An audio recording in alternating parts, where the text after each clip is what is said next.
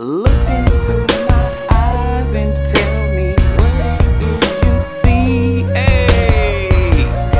Okay, so I'm probably gonna be dancing on all of these videos, but it's all good, you know. And if you guys want a dance tutorial, just let me know in the comments below. Joking, don't let me know in the comments below.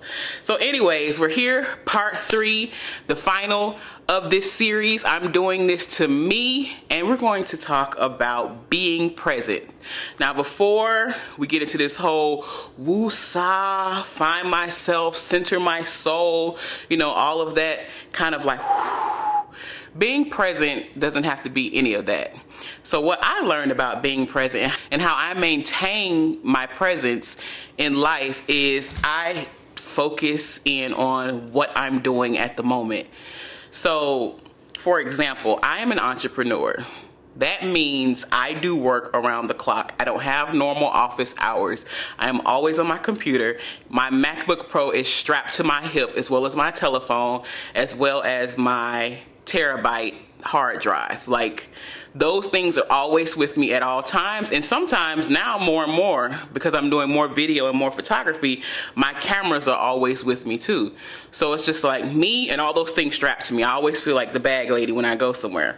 So this last event, well, this last meeting I went to, which was for a magazine review, which was my first print publication that I've ever been a part of. So whoop whoop, your girl. Okay, let's start dancing, y'all. But I gotta give a little celebration praise on that one. Okay, so yeah, I went to a magazine review and I said, I am leaving my computer at home.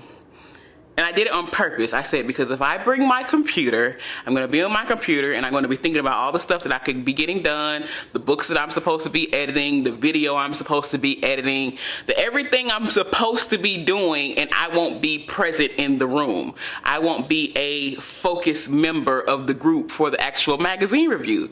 So being present is just about being where you are. If we're doing a review for the magazine, let me be present for the magazine review. So that way I was able to give more informed advice and more informed opinions about where the magazine was headed before print. So that's what I mean about being present. Like, sometimes we get so many things and we get so wired on what has to get done, our responsibilities and this and that. We got to make ends meet and this person has to be pleased, and you got to make sure you do this for this person because they said this, and deadlines, and I mean, all this stuff can be overwhelming if you allow it to. But in being present, you realize that at this moment right now, like for me, at this moment right now, I am shooting a video. All is well. I am breathing. I am healthy. I am able to put forth personality in this video.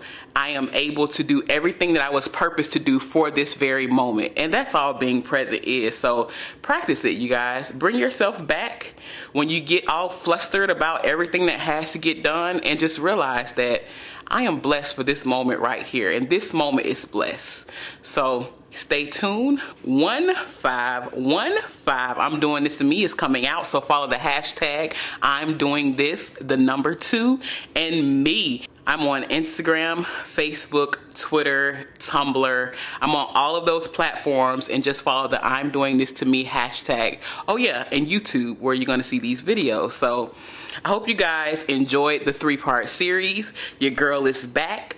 I'll be back again with some more vlogs and videos, but I'm really revving up to get this book out because I'm excited and I know it's going to change a lot of lives. So peace.